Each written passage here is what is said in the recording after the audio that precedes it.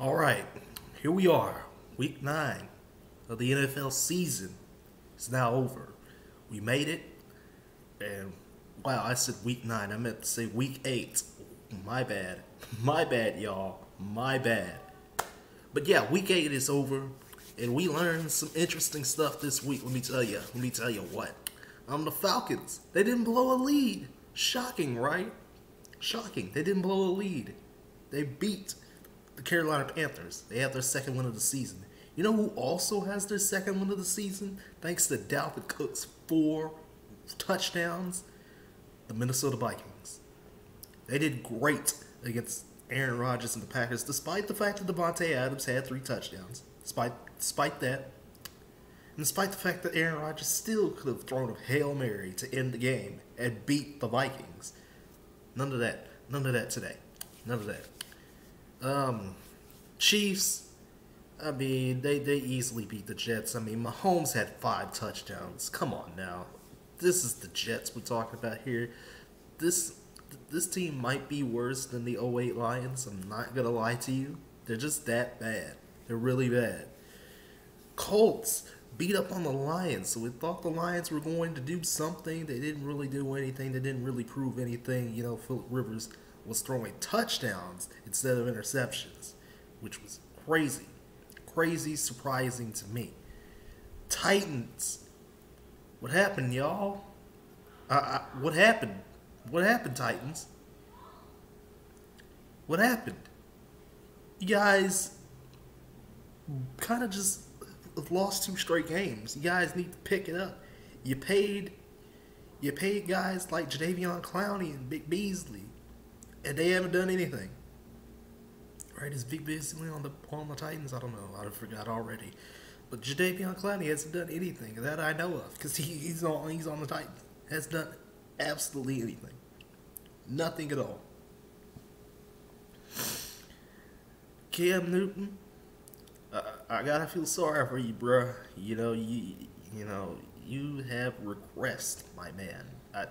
You probably should have hung up, the football shoes a couple years ago. Because I mean, those injuries were really, really bad that you had, and you're playing like trash now. Fumbled at the end of the game against the Buffalo Bills. The Bills take a commanding lead in the AFC East. Speaking of the AFC East, one more team we gotta get the way. Tua time. It's Tua time. But it wasn't even about Tua. Yeah, Tua made a mistake at his first play of the game, getting strip sacked by Aaron Donald. But the Dolphins came to play. Special teams, defense, scoring touchdowns. Tua throws his first touchdown. Players on the defense, like Van Dinkle or however you say his name, and Kyle Van Noy making plays on the defense, and Ogba getting to Jared Goff. Jared Goff played like trash. He played like the Jared Goff of a couple of years ago, where it was just playing awful, just playing bad, So yeah, something is going on out there, in Rams country, You guys gotta get it together. You gotta get it together out there. You gotta get it together. In a windy game, windstorms, all it took was one Hunter Renfrow touchdown, really, to keep the Raiders in victory, in victory mode. They beat the Browns 16-6. The Browns have lost a couple, back to back. The last 3 or 4 games they've lost. Not looking too pretty right now, Browns fans. Not looking too pretty. You're still in a comfortable position, but hey, you could be falling lower as far as seeding goes. You could be falling a little bit lower, but we'll find that out soon. We'll find it out. I'll tell you that much. So, how many times are the Chargers going to blow leads? How many times are they going to blow leads? Because this is like the 4th or 5th time this season that they've blown a lead. They had a 21-point lead against Drew Lock, of all people, And the Broncos came back and beat them 31-30. You can't do that. You can't blow leads. You can't do that. Anthony Lynn, get it together.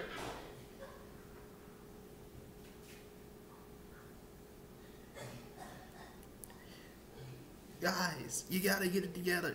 You gotta get it together. Chargers, you gotta get it together out there. You guys gotta, they gotta do something to get wins. Very sorry about that noise in the background there. That was my niece's nephew. Anyway, they gotta get it together. They have to get some discipline out there. Defense cannot keep blowing it, because it's been the defense that has blown it. You don't do that. You play dominant. You keep Tom Brady and stuff like that down, and you still blew the lead anyway. Like the Bucks, you still blew the lead. The Patrick Mahomes and the Super Bowl, champs. You guys gotta get it together. This is embarrassing. The Chargers should have like 5 or 6 wins right now. Justin Herbert has been looking pretty dang good. He hasn't looked like a rookie, to be completely honest, for most of the season. But it's just the Chargers. All they know is pain. All they know is pain. If Devon Williams keeps fighting people, I don't think I'm going to be watching the Bears very long. But anyway, the Bears shouldn't even really have been in this game, to be completely honest. They looked bad, looked rough out there, and the Saints did not want to take the game. They wanted to win it in overtime. They could not take the game in regulation. That's my takeaway from Saints Bears. Aside from that fight that happened, Janoris Jenkins came up in there late, tried to get Wims in a some type of full Nelson type of maneuver. It didn't really matter. Saints beat the Bears. Don't think I'm going to be watching the Bears next week. They've lost a couple straight. Their offense, it's not look good. The Saints' offense didn't look too great either. But, the Saints have, they have, just as many wins as the Bears do now. And both these teams, they're looking like they're going some places, in the future. We can all, because, it's only halfway through the season, but they're looking like they're going some places. Saints are still kind of steady. They really did not impress me yesterday. They really didn't. The other game that was supposed to be big, Jimmy Garoppolo got injured again. George Kittle also injured again. And Russell Wilson threw 4 touchdowns for the Seahawks. He's winning the MVP. Just say it right now. He's winning the MVP. DK Metcalf caught 2 touchdowns. Mans could run. Nobody could cover him. The score is a lot closer than the game really indicated. Because, Seahawks were just dominant in this game. They really flexed their offensive might. They really have something good out there, in Seattle. It's always been good out there in Seattle. They're pretty damn good. The Seahawks are pretty damn good. Bucks Giants. Apparently there was a big penalty late in the game. I didn't watch this game, by the way, but there was a big penalty late. But it doesn't really matter. The Bucks do beat the Giants. Even though the Bucks kind of struggled, but they beat the Giants by 2 points. Maybe it should have went to overtime, maybe not, but I don't care because it's the Giants. And plus it was a Monday Night Football game, so I don't care. Which leaves the worst for last. We talked about the Giants already. Don't really hear. Daniel Jones played pretty interesting. He played a pretty interesting game, last night. Let's talk about Sunday night because, it was bad. It was really bad. How many turnovers did Carson Wentz have? 4? 4 turnovers. How do you get outplayed by a 7th rounder rookie quarterback named Ben DiNucci.